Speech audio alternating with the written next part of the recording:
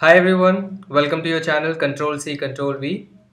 आज हम class 10th के English text book first flight का chapter 1 a letter to God के सारे क्वेश्चन आंसर डिस्कस करेंगे। Now coming on to speaking exercise. Now speaking exercise को डिस्कस करने से पहले मैं आपको कुछ बोलना चाहता हूँ कि ये जो स्पीकिंग एक्सरसाइज दी है आप इसे इग्नोर ना करें। आई रियली होप कि आपके टीचर्स भी ये क्लास में करवा रहे हों। कोई भी लैंग्वेज अगर आप सीख रहे हो तो आप इसलिए नहीं सीख रहे हो कि आप उसे लिखोगे, आप इसलिए भी सीख रहे हो कि आप उसको बोलने वाले हो। एंड जब राइटिंग स्किल की बात आती है और स्पीकिंग स्किल की बात आती है तो राइटिंग स्किल आप लिख रहे हो, चीज़ों को पढ़ रहे हो तो उससे डेवलप हो रही है। लेकिन स्पीकिंग स्किल क्या होती है, उसमें एक एडिशनल एलिमेंट आ जाता है। उसमें एडिशनल एलिमेंट क्या आता है, जो मैं ट्राई भी कर रहा था वीडियोस में एक्सप्लेन करने का आपको, कि प्रोनाउंसिएशन कैसे होती है चीज़ों की, कि आप चीज़ों को बोलते कैसे हैं, कि आप अगर वो वर्ड बोलें और सामने वाला समझ जाए। सो फॉर एग्जाम्पल, अगर ये वर्ड है, ये वर्ड आपको पता है, इस वर्ड को इंजन बोलते हैं। बट अगर आप इस वर्ड को बोलेंगे एंजाइन, तो आपने एंजाइन बोला क्योंकि आपको लगता है कि इसको ऐसे प्रोनाउंस करते हैं। तो अगर आप ये वर्ड बोल रहे हैं बात करने में कि अरे मेरी मोटरसाइकिल का एंजाइन जो है ख़राब हो गया, तो सामने वाला समझ नहीं पाएगा अरे ये बोल क्या रहा है।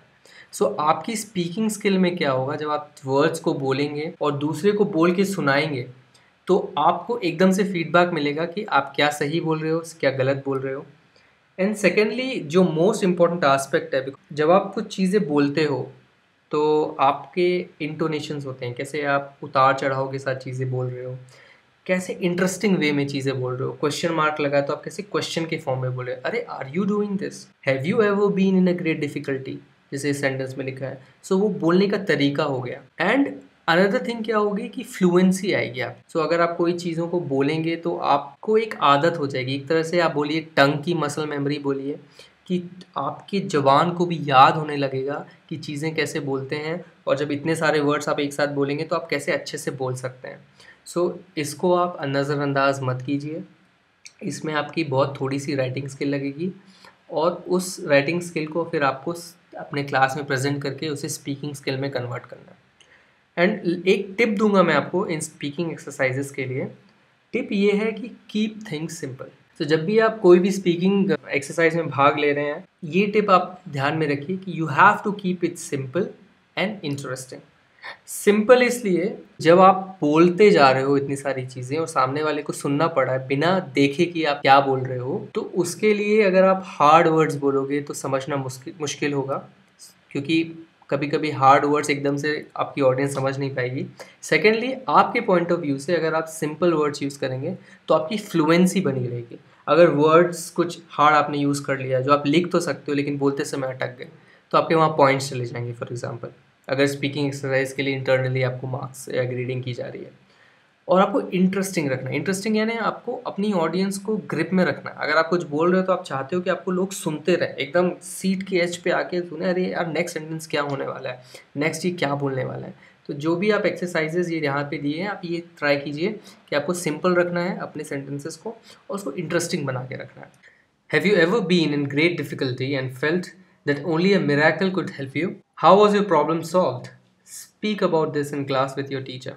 कि क्या कभी आप किसी ग्रेट डिफ़िकल्टी में, क्या किसी मुश्किल सिचुएशन में फंसे हैं और आपको ऐसा लगा है उस समय कि आपको सिर्फ एक मिरेकल, एक चमत्कार ही बचा सकता है, और फिर आपकी ये प्रॉब्लम कैसे सॉल्व हुई। सो आपको एक छोटी सी स्टोरी बतानी है, ऐसा किस्सा बताना है जिसमें आपके साथ ऐसा कुछ हुआ हो। तो मैं यहाँ पे अपना एक एग्जाम्पल दे रहा हूँ एंड आई होप कि इस एग्जाम्पल से आपको हिंट मिलेगा अपने खुद की स्टोरी बताने के लिए। Once I was coming back from friends house. It was late in the night and I was riding on my motorcycle. My house was about 5 kilometers away when my motorcycle's engine suddenly died. आप notice कीजिए, मैंने simple रखा है अपने sentences को and कोई भी hard words यहाँ पे यूज़ नहीं किए हैं।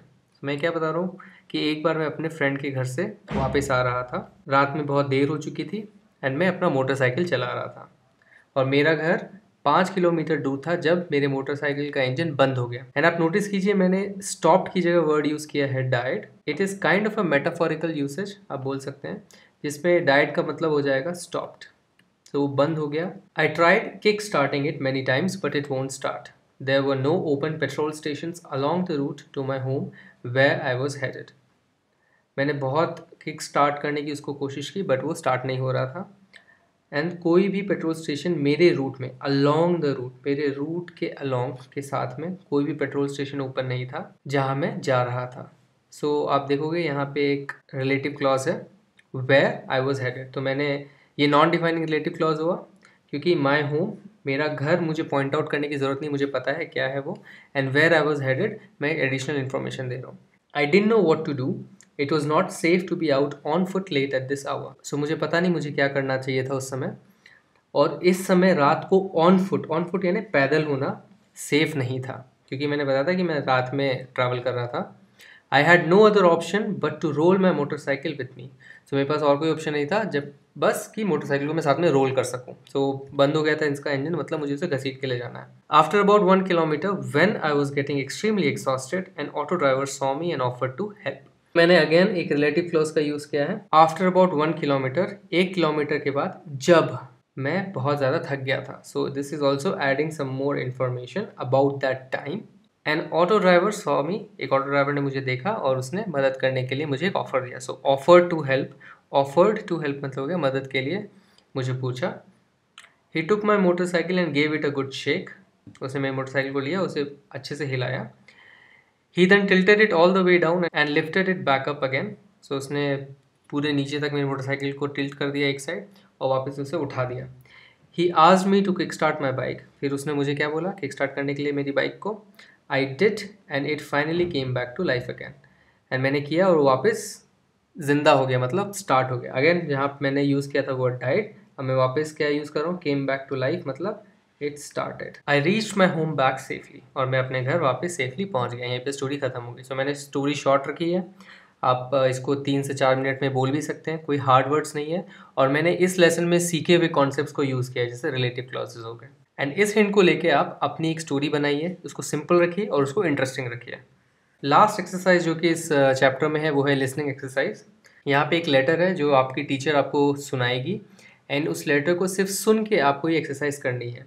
ऑब्वियसली आपके पास टेक्स्ट बुक है तो आप उस लेटर को शायद देख पाएंगे, बट आपको ऐसा नहीं करना है क्योंकि यहाँ पे लिसनिंग स्किल आपसे पूछी जा रही है। एंड आई टेल यू कि ये बहुत ही सिंपल एक्सरसाइज है। अगर मैं आपको लेटर साइड में दे दूँ तो आप इसको तुरंत सॉल्व कर लेंगे। सो कोई पॉइंट नहीं रह जाएगा कि आप उस लेटर को देखें। यहाँ पे आपका क्या टेस्ट किया जा रहा है, आपकी लिसनिंग स्किल। लिसनिंग स्किल में क्या होता है कि आपको चीज़ें सुननी होती है। जब आप किसी की बातें सुनते हो तो आप वर्ड्स देख नहीं पा रहे हो, तो आपको पहले उसका एक्सेंट समझना है, क्योंकि हर लोग अलग अलग तरीके से बोलते हैं तो उसको एक्सेंट बोलते हैं, उनके बोलने का तरीका डिफरेंट हो सकता है। सो फर्स्ट आपको उसके एक्सेंट से यूज टू होना है during the time he is speaking और शी इज़ स्पीकिंग। फिर आपको जो बोला जा रहा है उसको अपने दिमाग में रिटेन करना है, क्योंकि आप अगर आपकी मदर टंग हिंदी है, जैसे मेरी मदर टंग हिंदी है, तो मुझे दिमाग में चीज़ें ट्रांसलेट करनी है। अभी हो सकता है आप उस स्टेज में नहीं पहुंचे कि आप डायरेक्टली इंग्लिश को line to line without translation समझ सकें, तो आपको ट्रांसलेट भी करना है back of the mind. And आपको फिर उस चीज़ को याद भी रखना है कि क्या इन्फॉर्मेशन आपको दी गई, तो बहुत ज़्यादा स्टेप्स आपके दिमाग में चलेंगे।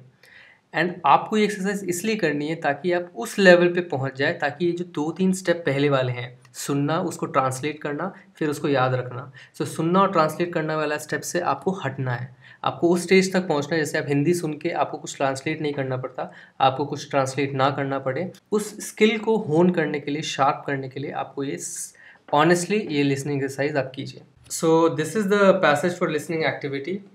सो अगर आप ये वीडियो देख रहे हैं, so use me as the source of your speech of this letter, और आप उस एक्सरसाइज को सॉल्व करने का कोशिश कीजिए। सो मैं रीड आउट करता हूँ। The from address is Bhatt house 256, circuit road, Kanpur, Uttar Pradesh, India. Dated 25th January 2006. Dear Aarti, how are you? I'm sorry I haven't written for a very long time. I think I last sent you a birthday card in the month of September 2005. We have just moved house. See our new address above. This is our new home. Sarah has just about started going to school. We have admitted her to Little Feet, as this is very close to our new home. I'm sitting here by the windowsill writing to you. There is a slight drizzle outside, and I'm reminded of the good times we had together at Bangalore last year. Do write back. Love, Jaya. And यहाँ पे letter ख़त्म होता है। In case आपको दोबारा सुनने का मन कर रहा है, अच्छे सुन नहीं पाए हैं, तो वीडियो को बैक कीजिए, वापस इसको सुनिए। मैं आपको स्टिल अर्ज करता हूँ कि मैं इसका आंसर ज़रूर बताऊंगा, बस उस आंसर को देखे बिना आप ट्राई कीजिए खुद सॉल्व करने का, एंड देन मैच कीजिए मेरे आंसर के साथ। सो अगर आपने इसको सुन लिया है और थोड़ा समझा है तो आपको इसको आंसर करना है। The writer अपोलोजाइजेस, says sorry because, writer ने सॉरी बोला था। राइटर कौन थी? जया थी। वो आरती को चिट्ठी लिखी थी और उसने सॉरी क्यों बोला था? Because she hasn't written to her since September 2005। सो उसने उसको लेटर कब से नहीं लिखा था? September 2005 से, इसलिए वो उसको सॉरी बोल रही थी। The writer has send this to the reader, writer ने क्या सेंड किया था? एक बर्थडे कार्ड, और वो कब सेंड किया था? September of 2005। The reason for not writing earlier, क्या रीज़न दिया था उसने? रीज़न क्या दिया? कि that she has moved houses, so she moved to a new home. सैरा goes to little feet, तो लिटिल फीट नाम के स्कूल में हो जाती है। Who is writing to whom, किसने लिखा है? जया, सो जया ने लिखा है। Jaya has written to whom? Aarti. Where and when were they last together, so last time कब साथ थे और किधर साथ थे? वेयर के लिए हो जाएगा बैंगलोर, दे वर टुगेदर इन बैंगलोर। और कब साथ थे? Last year. सो यहीं पे आपकी लिसनिंग एक्सरसाइज खत्म होती है। डोंट वरी अगर आपसे ये पूरी तरह सॉल्व या आंसर नहीं हो पाया, बिकॉज लिसनिंग स्किल धीरे धीरे डेवलप होती है, एंड आई अश्योर यू कि आप जितना प्रैक्टिस करेंगे उतना आपके लिए ईजी होता जाएगा। Thanks for watching this video. अगर ये वीडियो आपको पसंद आया तो इस वीडियो को लाइक कीजिए, हमारे चैनल को सब्सक्राइब कीजिए और अपने फीडबैक्स आप कमेंट्स में दीजिए। Bye bye.